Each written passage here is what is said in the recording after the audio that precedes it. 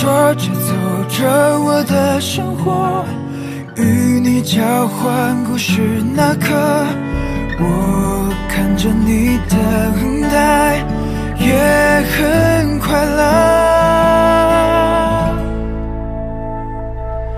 有多少人来过，多少人走了，也许真心才会让爱沉默，留下什么爱过。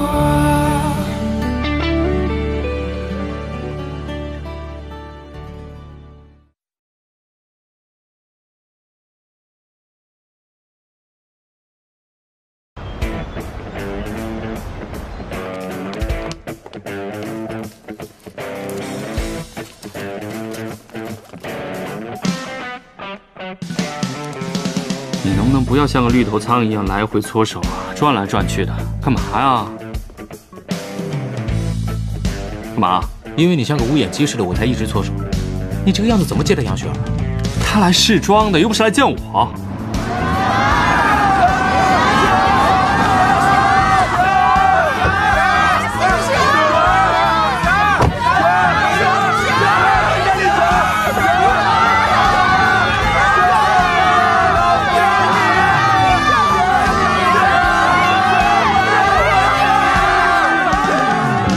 刀总，干嘛？杨雪儿到了，马上上楼。知道了。哎，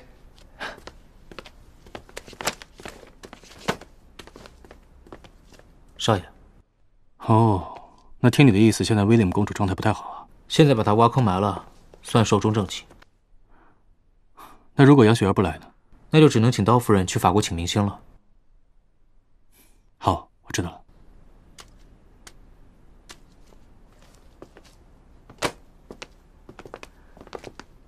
你好，杨小姐，先休息一下。我们家雪儿今天时间安排得非常紧，直接看衣服吧。这位是第3代设计师刀瑞峰。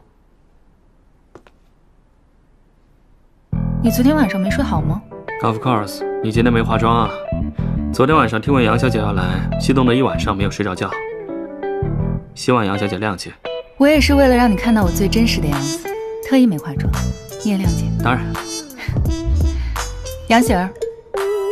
杨瑞峰，走，看衣服。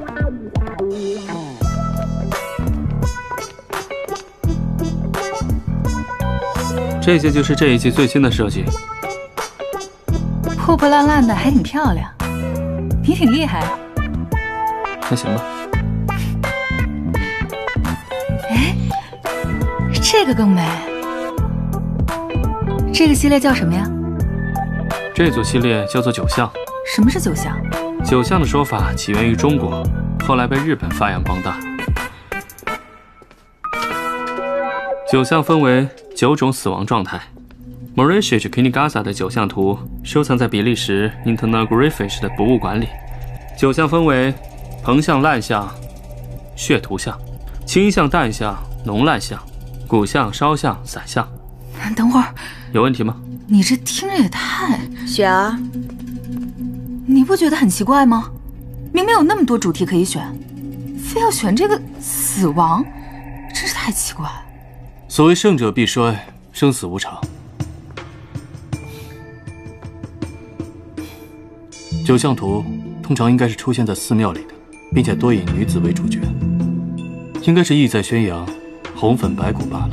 红粉翠黛不过是唯影白皮，男欢女爱也不过是拥抱尸骸罢了。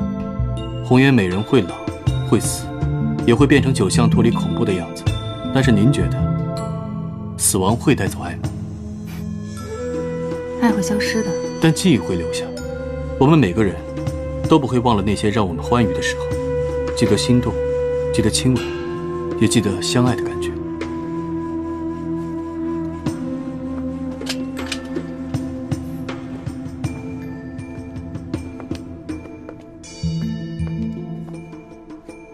腐烂的是肉体，而永恒的是爱情。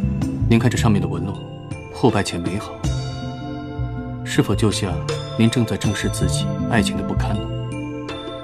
其实比死亡更丑陋的是背叛、嫉妒，还有互相伤害，包括一些负面的情绪，像对死亡未知的恐惧，还有穿越生死的执着，这些都是设计师想让您感受到的，并且设计师也希望您能看穿美好背后的腐败，并在领略腐败之后，依旧坚定相信美好。你谁呀？我是魏吹风的助理。魏瑞峰。温瑞峰 ，you know， 我助理小白。他成蜡笔小新了。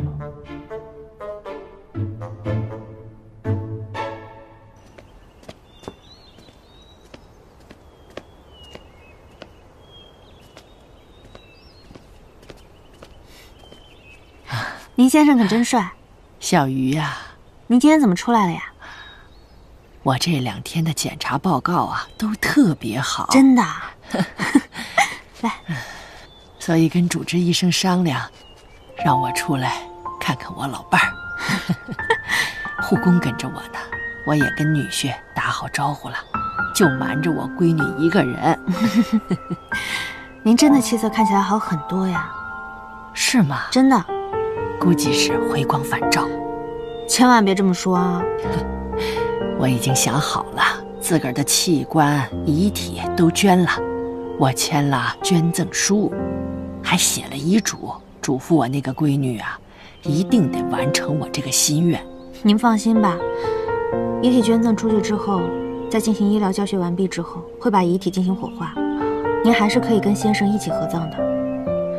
捐出的遗体会用于医学课程，学生们管这些遗体叫做大体老师。大体老师？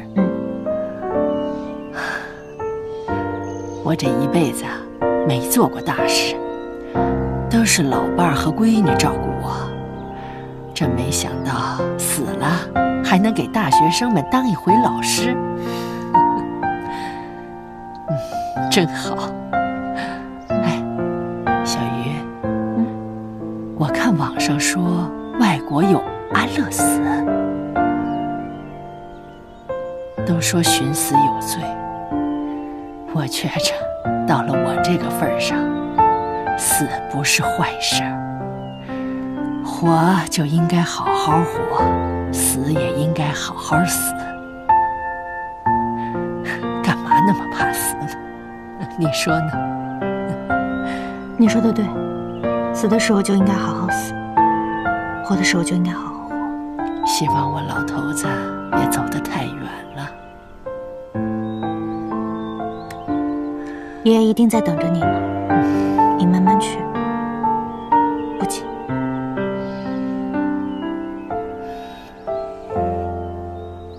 肖主任的社区活动可把我给整惨了。我听说了，你被安排了20多个相亲对象，大爷大妈们很看好你啊。我就是商业亲切了一下，谁知道惹了那么多烂桃花。像我这种每天被安排相亲的，已经摸出了一条退敌之路。什么退敌之路啊？就是呢，你先跟他们聊聊你的工作，然后再聊聊你闲暇时磕的 CP、追的 idol， 他们自然就退了。这么简单吗？对啊，你想，你这工作很忙，然后还要磕 CP 什么的，哪有时间谈恋爱，对吧？啊，有道理啊！哎，听说了吗？癌症治疗那边出医学奇迹了。什么奇迹 ？VIP 3号病房那个肝癌的老太太，各项指标都正常了。真的假的？那指标还能有假呀？肿瘤科的孙主任乐得那大鼻涕泡都出来了。徐奶奶指标正常啊。谢谢。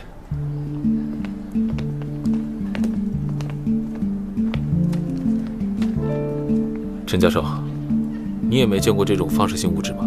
说实话，别说我没见过，样品送到我师兄那儿，连他都不知道。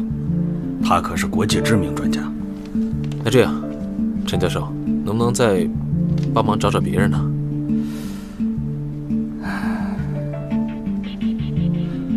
我再联系一下其他的专家吧。好，你等我消息。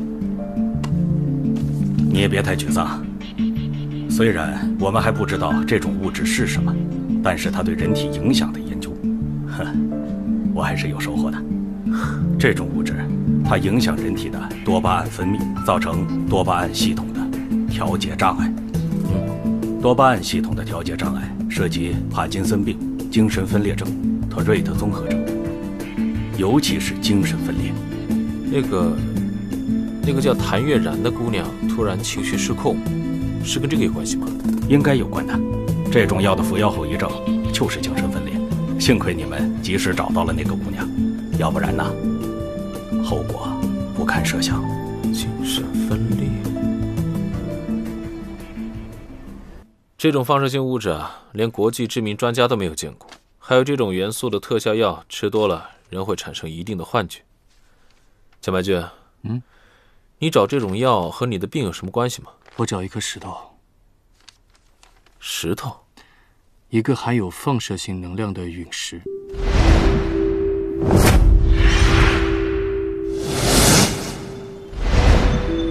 你知道切尔诺贝利事件吗？知道。切尔诺贝利核电站泄漏后呢，放射污染让大量的植被还有动物发生了特别诡异的变化。就像很小的一个老鼠，它可以变异成像马一样大，所以我就一直在找可以让一朵小花变得像脸盆一样大的陨石。我为了找到这个，关注了很多具有放射性物质的新闻，还去了很多含有放射性物质的地方。哦，那你是怎么知道这药里面有这种特殊的放射性元素？就是因为那20年前的非法医疗案件，当时新闻报道说是他们没收了一些医疗器具，里面含有一些放射性物质。我呢就例行公事去排查了一下，结果发现那些凶手还在外潜逃，并且他们把那些含有放射性物质的医疗器具进行处理，然后倒卖了。让我猜猜啊，买家应该是那个赵山医院。就是那个赵山。我沿着赵山找到了他的同伙高国富，就那修车的。我本以为可以在他身上找到这个案件的突破口，结果呢，人家不怕死，才出现了公交车事件。明白了。哦，对了，你要那个陨石有什么用啊？你别跟别人说啊。变回正常人。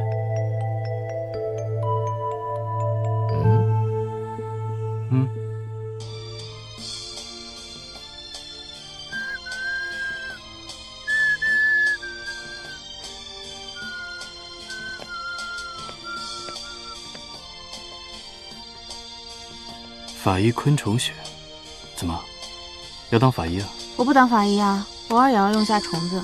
我们入殓前也是要验尸的。这是刑侦队徐姐给我的新书，研究一下喽。厉害。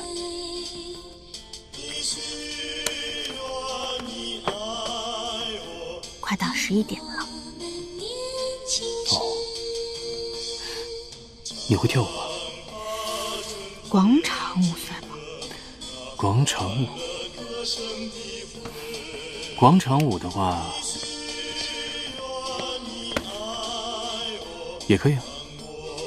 现在你跟我跳。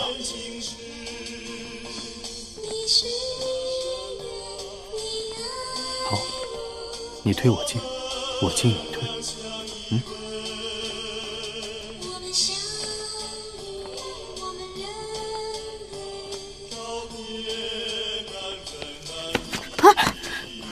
掌握好平衡。你知不知道这种行为算是搞暧昧？我吗？我是在舞蹈教学，搞暧昧的应该是你吧？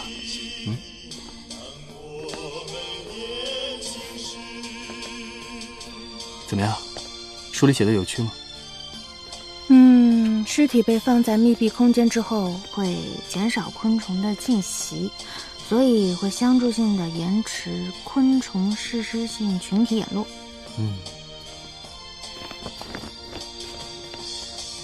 说人话。我如果把你杀了扔塑料袋里面的话，会不会招苍蝇？哇哦！哇哦！这真是我几十年听过的最浪漫的几句话了。喜欢吗？喜欢。身体平衡感还不错。这首歌真好听，是谁唱的？是我们那个年代的顶级流量。我们相遇，我们人类告别难分难离。当春之歌重唱，那5月清晨唱回忆。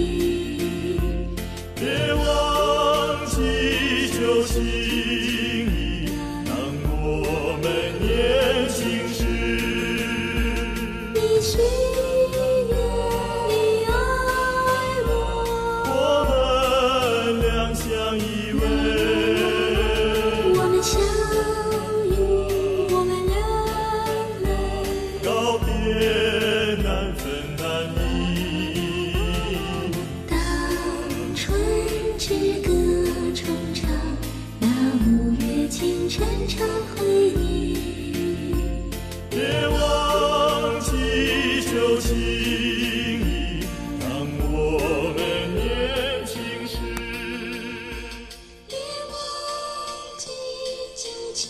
所以你真的喜欢过一个女歌星？我还以为是薇薇编的呢。我和老程年轻的时候啊，都喜欢美艳型的。美艳型的，后来呢？后来啊，这个人呢，就是不能立 flag。当初口口声声说非尘漫纱不娶，结果嘞，人家的婚礼我没去上，反而去上了人家的葬礼。就像那歌里说的，当我们年轻时，五月的风令人沉醉。我许着愿说爱你，但到最后，我爱上了别人。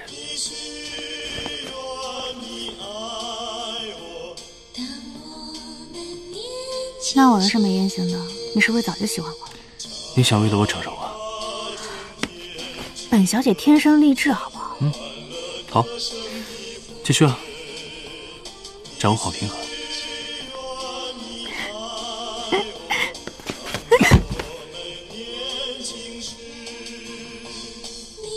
我觉得你打破了我想孤独终老的想法。年纪轻轻英年早逝，还怪我啊？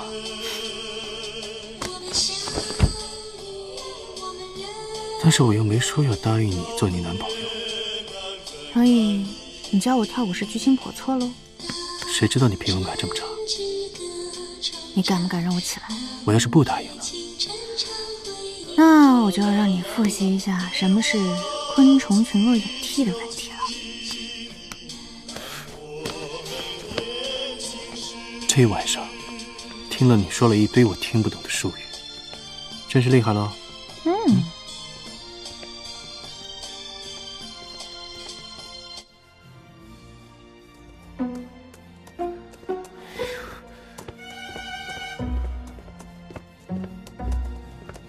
不是你能不能有点反派的样子？你这样走来走去太影响我了。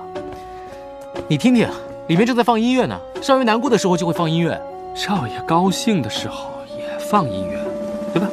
以前少爷很少感受到高兴，最近心情好。哎，你听，他在笑呢。我要跟你割袍断义。老子本来就是万花丛中过，片叶不沾身，一丝不挂，我哪来的袖子？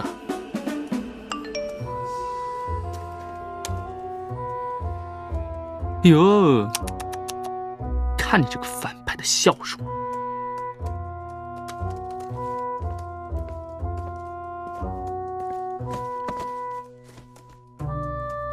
杨雪儿说想跟设计师助理一起吃个饭，让我安排一下。等下，剧情进入了狗血的情节啊！我去，那个放后面就行。放那个副驾驶。你回家记得给我写食谱，我也要吃和你一样的东西。好的，宝贝儿，回家我就给你写。徐奶奶，恭喜出院。出院之后还是要按照医嘱好好照顾自己，千万不要掉以轻心了。谢谢程医生这段时间的照顾，辛苦了。没事儿，应该的。行，你放心吧。我这么大岁数都能好，我们一会儿就回去了。你小小的年纪肯定也能好起来，别放弃。你可别忘了我们有空视频。妈，咱们走吧。回去吧。慢点，徐奶奶慢走啊。哎。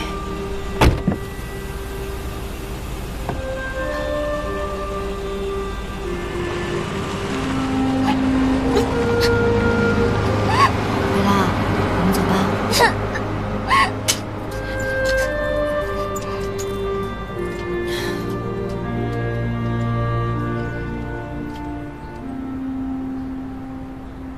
喂，小鱼，我觉得徐奶奶的事情有点蹊跷。今天程蔚兰给我打电话说徐奶奶康复出院了，我们觉得很蹊跷，就在病房里找到了这个。我怀疑这个出院的老婆婆服用了特效药。是啊，她是癌症晚期，居然各项指标都正常就出院了，这不是医学奇迹，这是大力出奇迹！你赶紧查一下里面有什么问题。好，我今天晚上高低给他弄明白，看看咱们能不能中奖。这谁呀？这么缺德啊！这谁家的小孩这么手欠，把鸟偷走了？有本事给我送回来！谁家的小孩这么手欠呢？楼上的，听着了。谁家孩子那么淘气？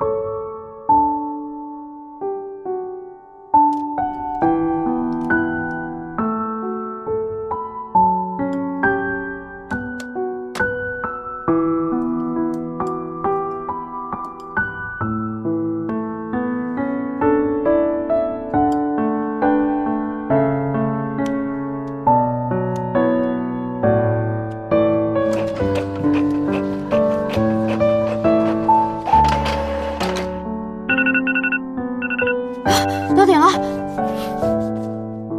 没关系啊，再签5分钟。哎，你挺大岁数的，占这5分钟便宜有意思吗？成功人士只争朝夕。你这情话还挺有水准的。那是。哎，不像你啊，就会跟那个威廉姆公主学一个5毛钱1节课的土味情话。怎么样？果然中了。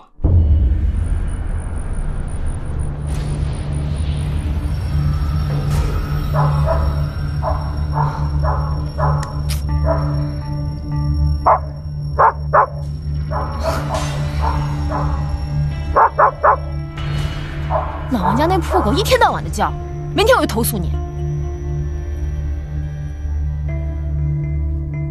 你也怕我投诉？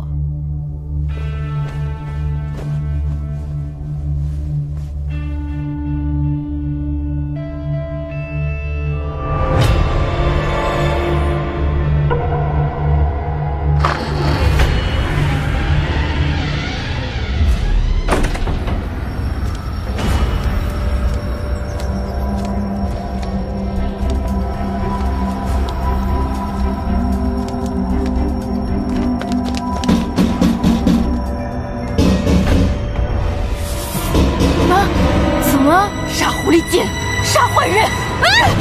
妈，你怎么？何小姐！妈，你怎么了？杀狐狸精，杀坏人！何小姐！妈，杀坏人！杀狐狸精！杀坏人！杀坏人！杀狐狸精！杀狐狸精！杀坏人！妈，你怎么了，妈？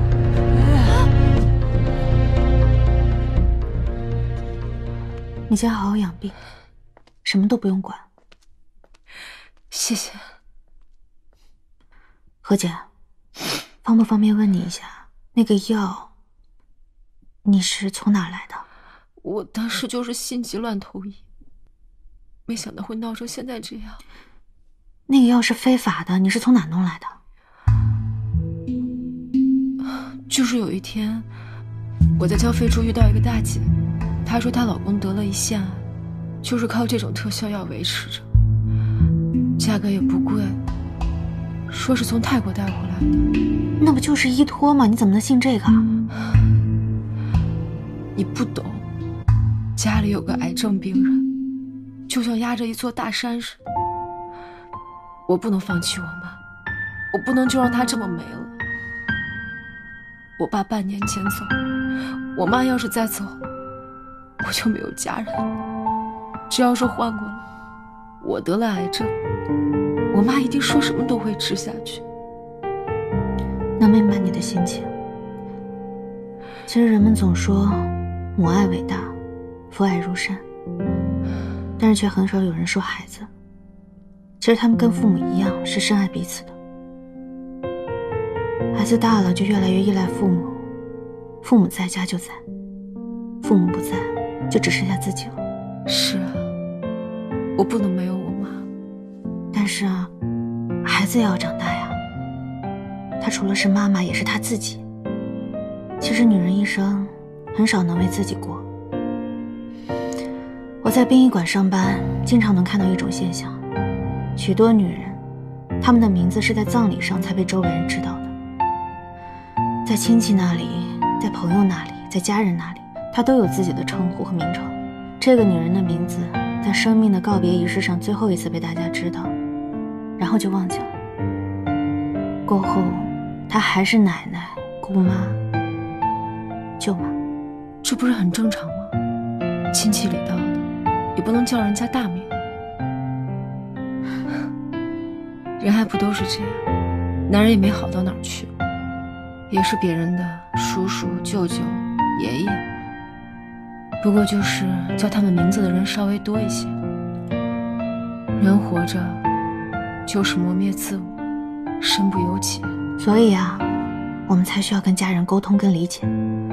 徐奶奶跟我说过，人活这一辈子，生不由己，死也不由己，是很悲哀的一件事。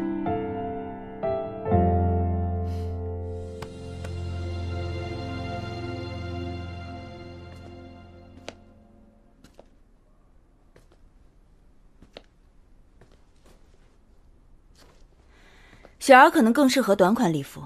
好，那就把短款的礼服都拿出来，给杨小姐试装。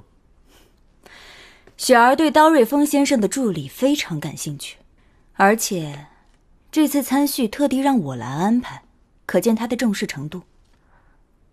按说应该我们来做动。雪儿一向自我，还特别有艺术家的品行。我唯一担心的就是他这样做对小白会不会造成什么不便，毕竟他只是个助理，而刀瑞峰先生才是设计师。我跟他说了，抬举助理就是让设计师难堪，到时候助理日子会不好过。他要是听得进去，就不会给我发信息了。没错，我不答应他，他索性直接来找你。真是个熊孩子。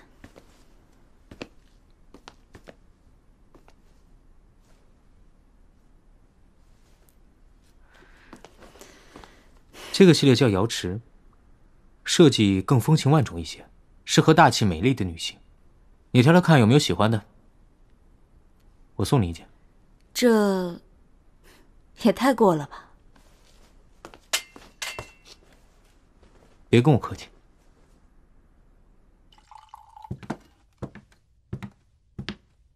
哎，位子已经订好了，这餐厅介绍上面有着装要求。这什么餐厅啊？还有着装要求，可真有意思。他们家就是讲究仪式感，吃一顿便饭就像吃盛宴一样，有邀请函还要正装出席。这也侧面反映了杨雪儿对你的重视。这侧面反映了她对我要求太高了，她也不想想我一个设计师助理会不会有礼服。人家小姑娘嘛，哪想那么多？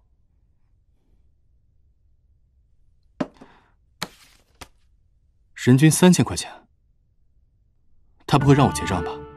我一个设计师助理可付不起这些钱。为了你的人身安全，我和威廉们陪同前往。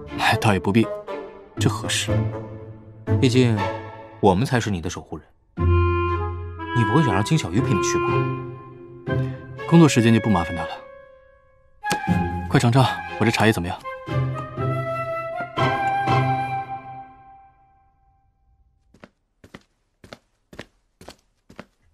今天是你值日，垃圾记得分类。你垃圾又没分类，能让你多干活，何乐不为？你就是个垃圾。这什么东西啊？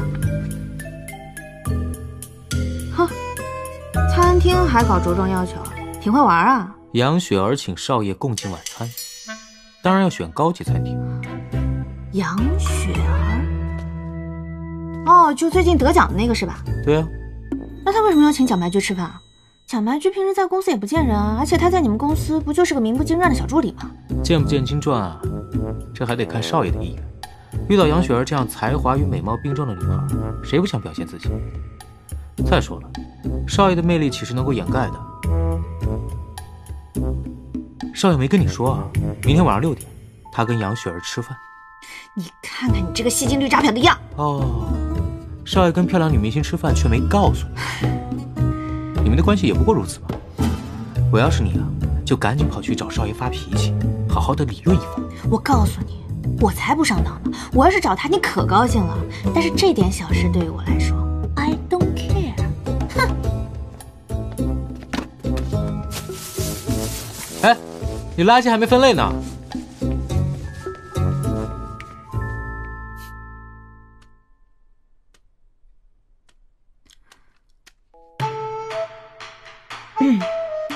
喂，你好，我想订卢浮宫晚上6点的位置。小姐您好，请您报一下会员号。什么会员号？我不是会员。不好意思，小姐，我们餐厅是会员制，不接受会员之外的预订。感谢您的来电。哎，那我这什么餐厅啊，还挑客人？要不这样吧，我放下身段，我去问问蒋白驹。不行，这样太 low 了。可是刚刚看起来他说的那么眉飞色舞的样子，那姑娘肯定对蒋白驹有意思。我还没死呢，你就开始下一场派对。哎呀，蒋白驹啊，蒋白驹。很有仪式感的餐厅，谢谢那位神秘的朋友。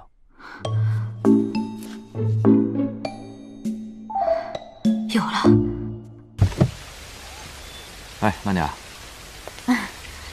走。走。哎，小心一点。谢谢你啊，林诺言。跟我客气什么呀？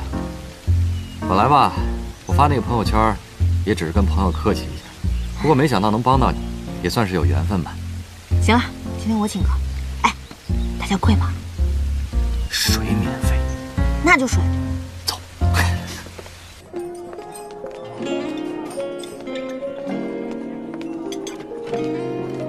谢谢。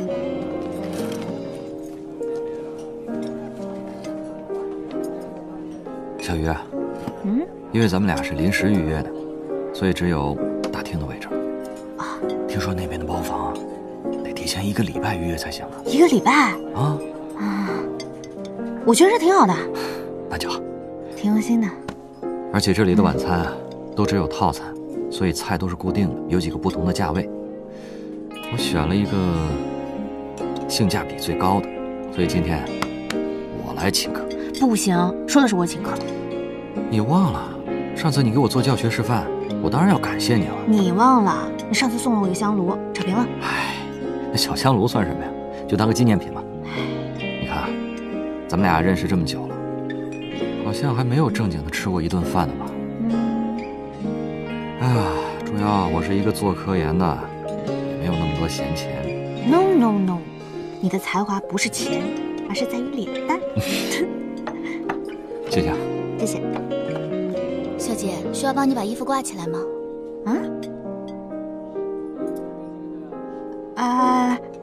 谢谢。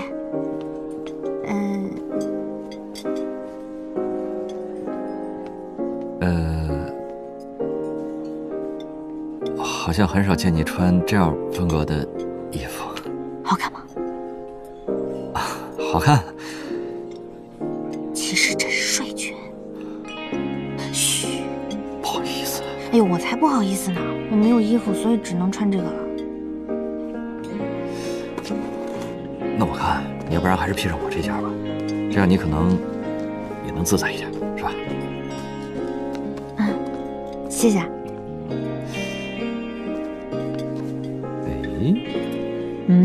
我发现你这么一穿，还真像个女明星啊！真的假的？女明星哎？真的，你没看网上那些女明星都是这么穿的，西装大睡裙，可好看了。其实吧，你知道穿搭的秘诀是什么吗？什么呀？敢穿就行。怎么说？反正穿衣服也是穿给别人看的，只要你自己不尴尬，尴尬的就是别人。有道理。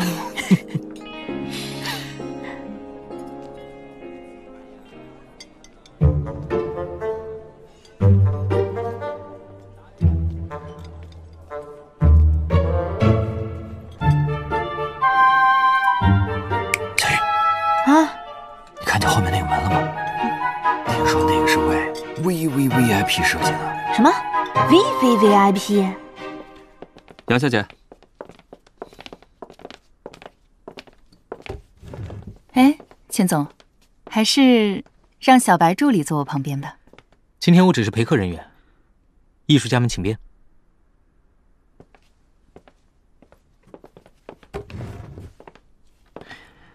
这架势不对呀，这架势才对。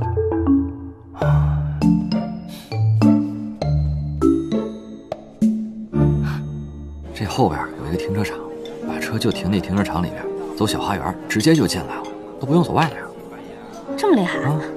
他们怎么不直接开着车直接送进去，是吧？我去趟洗手间。好。VVVIP。这是澳洲大龙虾。谢谢。杨小姐，为了亲癌，合作愉快。合作愉快。干杯。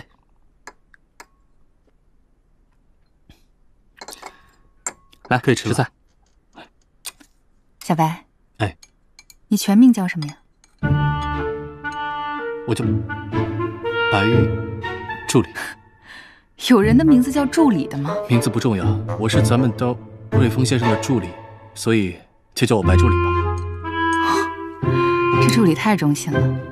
杨小姐，这位可是我奶奶亲自培养的人才，是刀夫人的弟子。是的，失敬。哎，小白，哎，我能不能邀请你单独为我设计礼服啊？啊？我不是设计师啊，我不太行。我赏识你，我请你。我呢，就是一个巧舌如簧的小助理罢了。真正的设计师是咱们瑞丰先生，所以不要对我有太多的幻想和期待。不是幻想，是直觉。我的直觉告诉我，你的才华比表面上看到的要多得多。杨小姐，小白的确有才华，但是他还没有准备好上战场。小白是夫人看中的，并且悉心照料了很多年。夫人希望他厚积薄发，未来做一个真正的艺术家，而不是止步于商业设计。没错，杨小姐，小白呢是比我更具才华的艺术家，我奶奶对他寄予厚望，希望有一天他出道的时候，杨小姐能够赏脸过来走秀。不知道杨小姐有没有意向啊？你请我就来啊。哎，那今年你就来吧，我刚好可以给您看一下我还没有发布的作品。那是只给我看吗？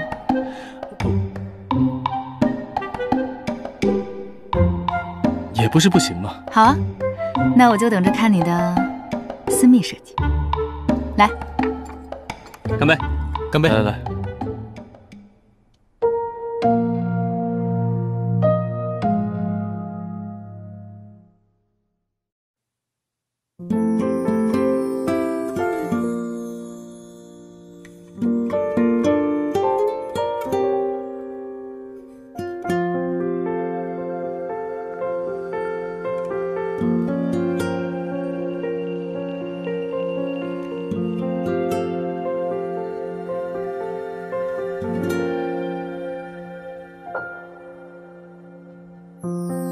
一瞬间，场景仿佛是很久以前。你的衣衫风吹起，定格成画面，似曾相识，认不出你细致容颜。你仍少年，我长发为一件，谁分辨梦是执念或者是谎言？过尽千帆不破灭就是仙，此生分别若有却不知